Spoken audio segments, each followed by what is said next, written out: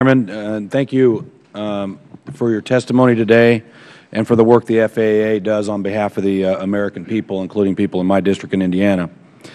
There has been a threat because of sequester. The FAA will have to furlough the majority of their 47,000 employees, putting our nation's air traffic and airport safety at risk. But I personally find this hard to believe, since FAA funding has increased 41% since 2002, despite the fact that domestic flights are actually down by 27% in that same time frame. In my state in Indiana, over the past 8 years, we've streamlined and made more effective state government. We've went from being $700 million in debt to a $2 billion surplus. In fact, instead of tax increases, we've given every taxpayer an automatic refund. When it comes to the number of state employees, we have the same number of employees in Indiana that work for the state that we had in the late 1970s, and universally it's believed in my state that services from the state government have dramatically improved. With fewer employees, our government has worked better for every citizen in the state. I'd also like to say that was done through attrition and retirements. No one was furloughed, no one was laid off. This is making government more effective and efficient. With that said, I'd like my question, can you remind us again what your annual budget is? Our annual budget is about $16 billion. $16 billion. And what is your share of the sequester cuts that the FAA will have out of your $16 billion budget? $627 million. $627 million, okay. If the sequester were half that size, would that make a difference?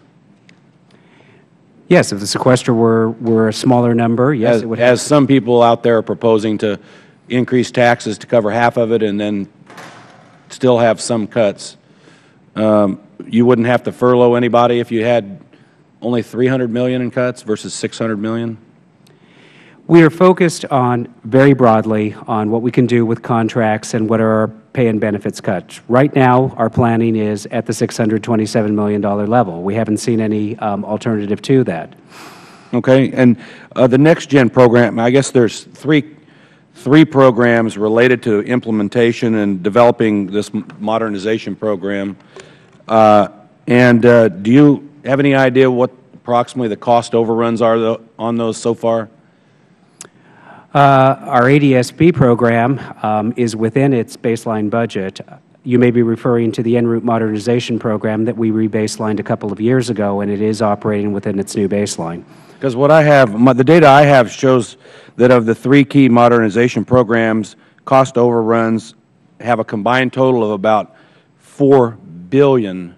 And so my question is where does that $4 billion come from if we have this much cost overrun trying to modernize the FAA? Where does that come from? And I mean, just for everyone, $4 billion versus $600 million in cuts to the FAA. Where does that money come from? Where are you getting that money to continue to have inefficiencies in the way that we spend the taxpayer dollar at the FAA? I just find it hard to believe that you know, if we can spend more than $4 billion over what it's supposed to cost, that we can't find $600 million in savings in a $16 billion annual budget. Do you have any idea where that money comes from? I'm not aware of which programs you're talking about, nor the period of time that you're talking about.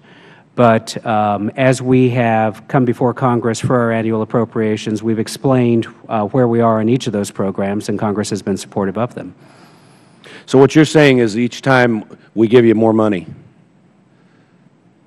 Every year we come before Congress with our program plan for the year, and Congress has been supportive of it. Okay, so if we give you, so we're giving you more money on top of what we normally would appropriate to cover that cost overrun. That's what you're saying? Again, I don't know what the programs are you're speaking about or the period of performance that you're talking about, so I can't respond directly to you. Okay, thank you. One more last question, and related to how our state has helped our state government by making it more effective and efficient. Do you know approximately how many employees the FAA had in 2008? Have any idea? I do not. About 4 years ago. Right now there's about 47,000 employees. Correct. You know how many of those are based in the Washington, D.C. area, or is that spread throughout the country pretty uniformly? It's spread, 85% of our employees are in the field and outside of our major centers. Okay, great. Thank you, Mr. Chairman. I yield back. Thank you. Mr. Cohen?